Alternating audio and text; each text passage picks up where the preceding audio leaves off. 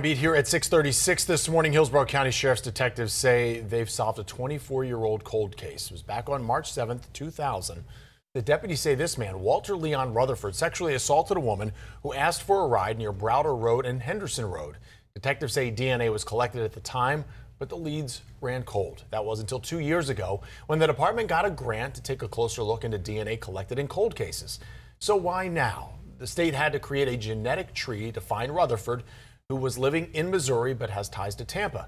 Detectives say his DNA matched to the DNA collected back in 2000. He is now charged with 2 counts of sexual battery.